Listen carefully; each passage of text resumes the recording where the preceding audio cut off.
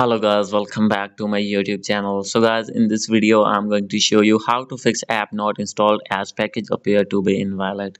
So guys, when you want to install any app on your Android and facing this type of issue, I'll help you how to fix this problem.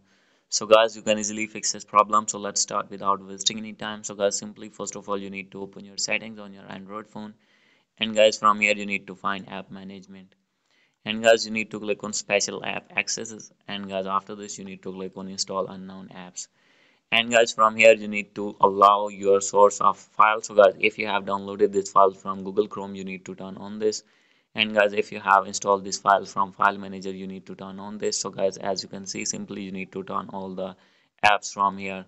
And guys, at second step you need to go back, and guys you need to open your Play Store here, and guys you need to download that app from Play Store, and guys search that app here, and you will be able to download easily that app.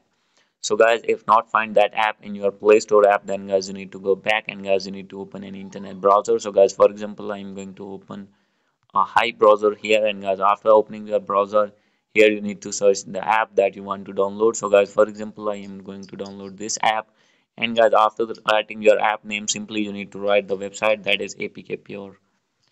So guys, as you can see, simply you need to search this one, and guys you need to download this app from first one link, and guys after this you will be able to install that app easily on your iPhone, on your Android phone. Hope you like this video. If you like this video, please do subscribe, comment and share. Thank you.